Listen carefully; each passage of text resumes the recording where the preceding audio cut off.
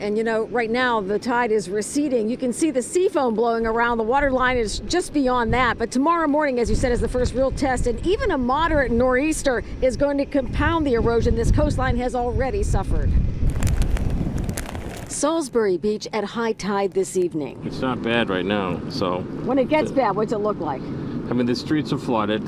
You know, it's you'll get the sea foam coming up. So far, the foam has mostly stuck to the beach, but the wind is picking up, and so is the storm surge. A steady rain is building momentum, too. No one here is breathing easy just yet.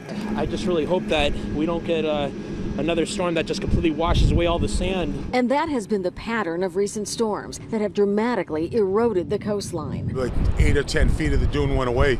Water was coming up all the way up here. It's terrible. Homeowner Paul Tarshi took a hit a few months ago and is hoping the storm shows a little mercy this time.